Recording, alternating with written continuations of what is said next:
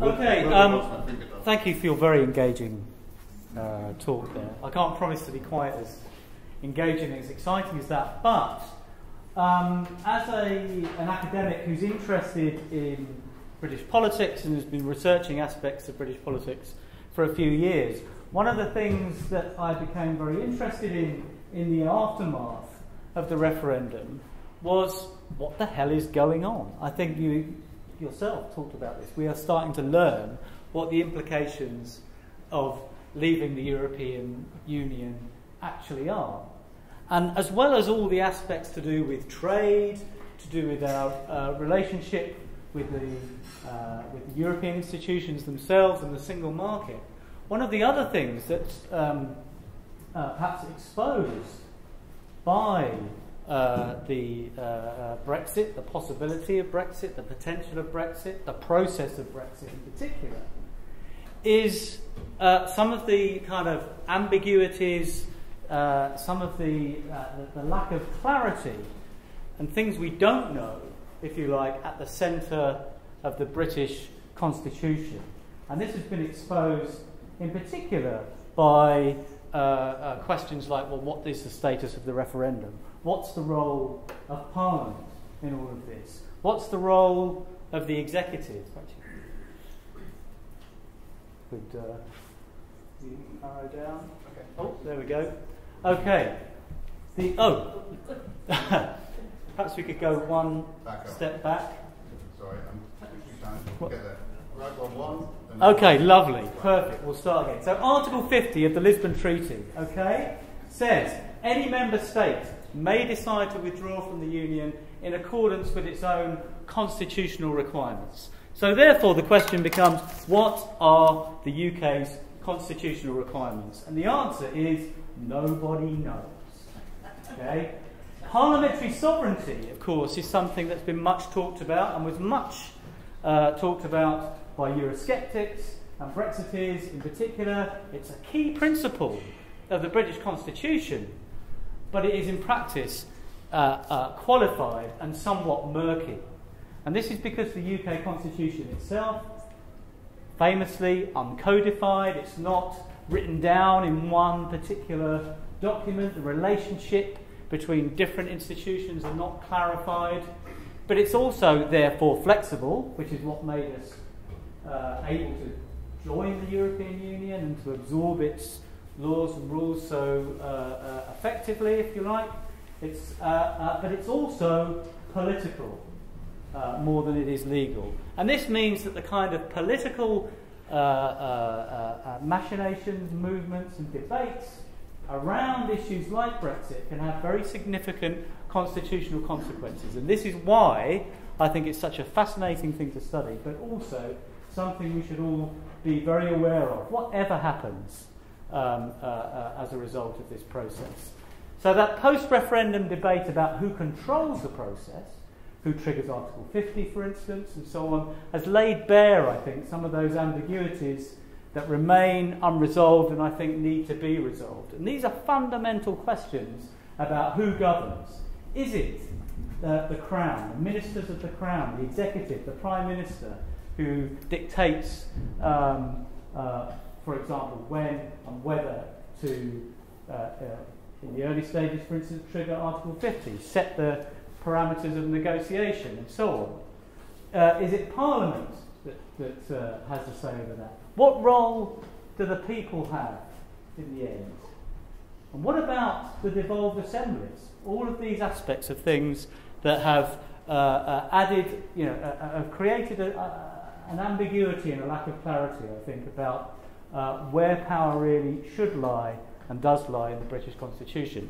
So in the spirit of 5 points, I'm going to look at, if you wouldn't mind moving on, 5 particular potential positions. The arguments that were made in Parliament in that first sort of 6 months after the referendum, when the party leaderships were in disarray, the Prime Minister resigned, the Labour Party was in civil war, it actually meant that backbenchers were speaking their minds quite clearly in Parliament, and it allowed kind of positions to emerge that weren't necessarily directed by party leaderships. And I think that the positions that did emerge at that time have actually shaped the debate that still continues. So I'm going to look at the arguments that were made and what questions and implications that raises. So the first one is this, that the executive should make the key decisions and control the process of Brexit. Okay? And there are several justifications being made for this. One is about the sovereignty of the people. The idea that the referendum was an instruction given by the real holders of sovereignty, the British people. Okay? A once and for all decision. So that sovereignty is very limited because they can't come back and say something else later on, for instance. Others have argued it's a temporary delegation of sovereignty by Parliament to the people. As this is a quote from our very own Frank Field here. Woe betide us if we do not abide by that. Others have actually argued that the Crown, ministers of the Crown, are the ones that have the right to run this process, and it's legally and constitutionally right for them to do so. But it remains, nonetheless, entirely legitimised by a referendum. And that's an important point that we need to keep hold of. Others have made more pragmatic arguments. You remember about these arguments about needing to unbind the hands of our ministers, not allowing them to get out there and negotiate the best deal for the country. But these arguments, dressed as they are in pragmatism, nonetheless have significant constitutional consequences. And the effect of these arguments is to deny parliamentary sovereignty, which is ironic, given that many of these who are arguing this point are arguing for Brexit and the return of parliamentary sovereignty as they saw it. And those justifying it on the basis of sovereignty of the people limit that sovereignty to one single irreversible decision for all time. So that is not sovereignty in my book.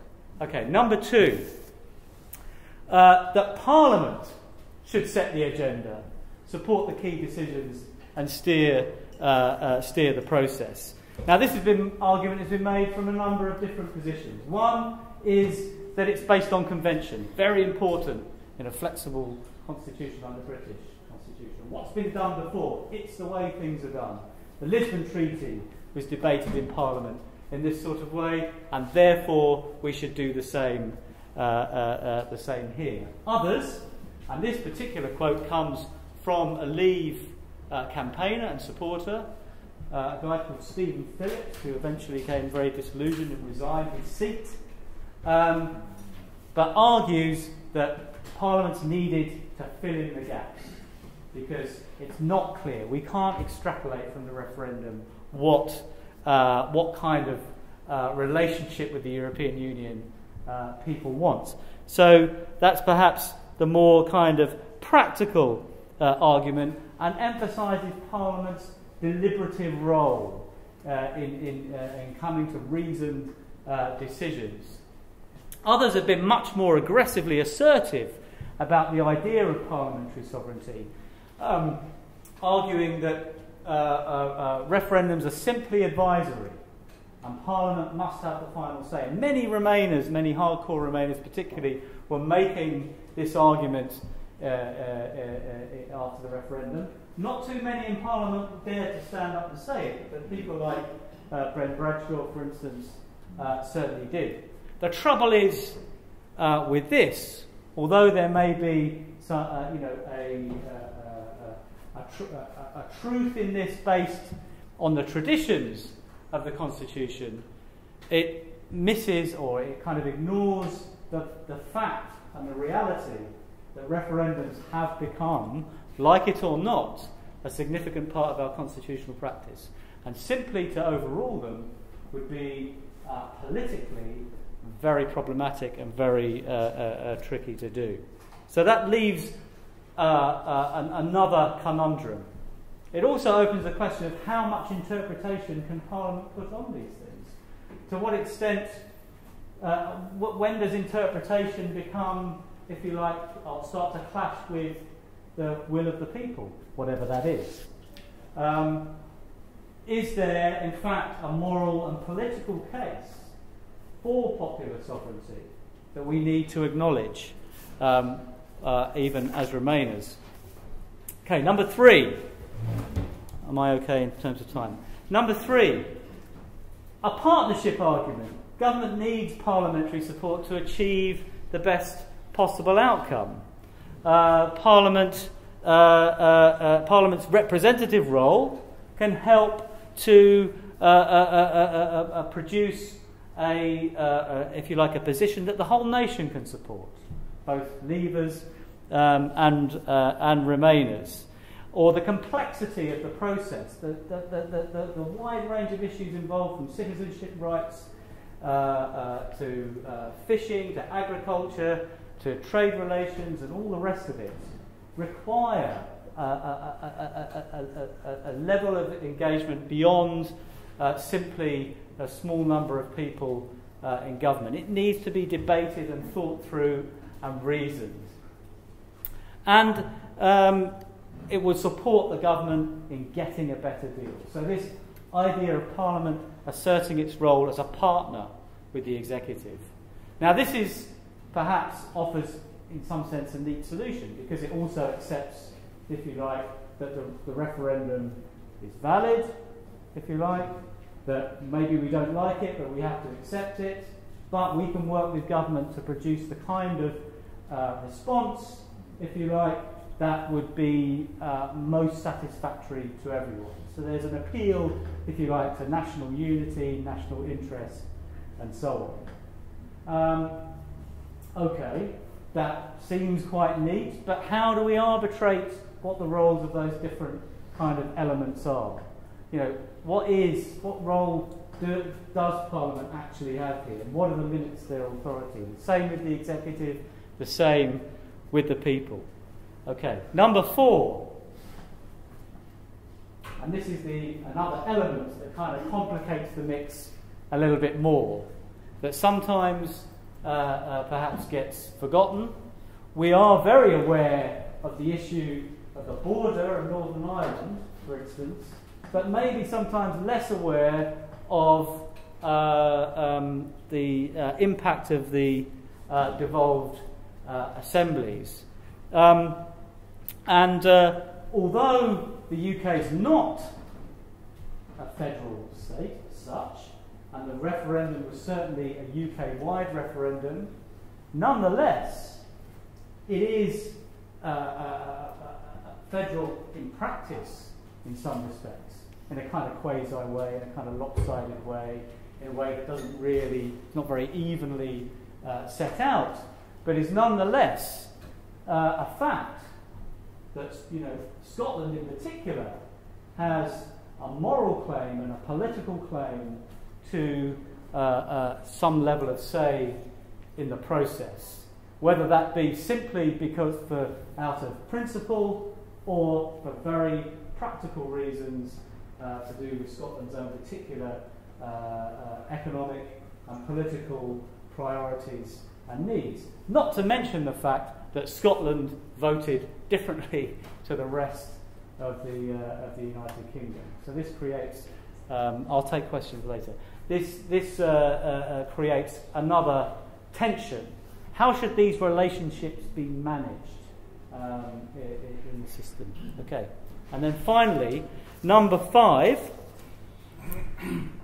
perhaps very current now, voters have the right to accept or reject the terms of any deal in a referendum. Now, in that first 6 months after the referendum, this was an extremely niche position.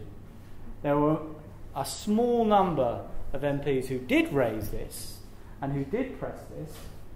Geraint Davies has been almost obsessed with it since for the last 2 years, but also people like Owen Smith and so on. Now, this nonetheless has gained greater credence. I really expected this argument to drop away after a period of time.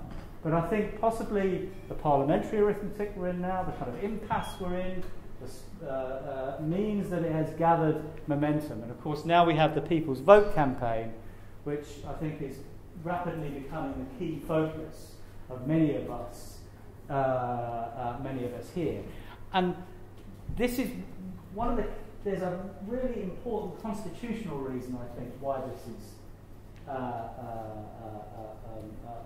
right too.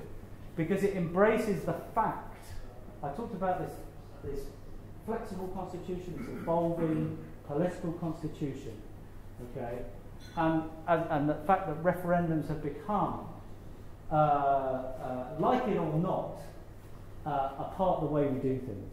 Scotland, devolution, for instance, was sanctioned by a referendum. We've had referendums on the voting system, we've had referendums in Scotland on independence and so on. These have become a normal part of the way we do things, particularly around constitutional issues. So this solution embraces the fact of popular sovereignty and the fact that it's entered into the way the British political system. And it's perhaps, given what initiated this process, the only kind of satisfactory way of legitimising the outcome. But then there's a question that this leaves. We can make that argument, and I think there's a powerful case to be made. But if we leave it there, we make the same mistakes that we've always made before, which is, how do we decide when things like referendums are appropriate or legitimate? How do we ensure that they're not used and abused in ways that would not be conducive to a stable political system governed by the rule of law, democracy, and so on? So these are all questions that we have to address.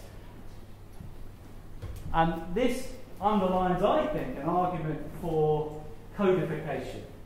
And I'm not going to go into a lot of depth on this, but the point is, we don't have any means of governing and understanding and having clarity about what the relationships between all these different parts of the Constitution are that can have a very significant effect, is having a very significant effect on our future. Yeah? So a constitutional settlement is needed, I think, to govern the relationship between these different aspects. We have to accept and embrace the fact that referendums have become part of the way we do things.